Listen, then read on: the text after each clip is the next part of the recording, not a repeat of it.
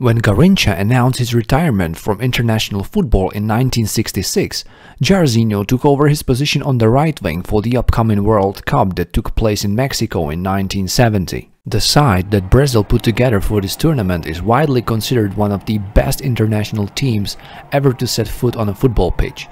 Not only did Brazil win the whole tournament, lifting the trophy for the third time in history, they managed to win every single game, starting in the group stage, all the way up to the final, and Jairzinho played a crucial role during this journey. He made history by scoring in every game Brazil played in, the deed no player had ever done before and the deed that has not been repeated ever since. Especially his second goal against Czechoslovakia encapsulates his playstyle in a nutshell. Incredible solo run combining power and speed to drive past three defenders before unleashing a powerful low-driven shot to ripple the bottom left corner of the goal.